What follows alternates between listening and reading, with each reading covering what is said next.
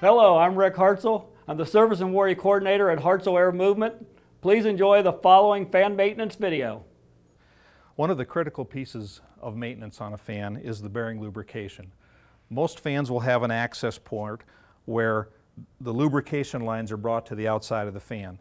In this case, you can see there are two, and there are also two lines. One goes to each bearing. So the idea is here's where you fill the fan bearings. In the IOM manual, it will tell you, based on the type of fan, the size of the bearing, and how fast the fan's running, how much grease you need. Typically on a bearing like this, you may need 2 cubic inches, and your Zerk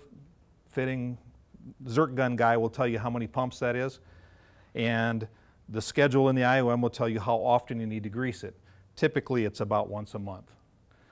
The other thing that you do need to grease will be the motor bearings, and they're on the top of the motor, and again, you look in the IOM and you find the type of grease and also put in whatever volume of grease at the frequency it says.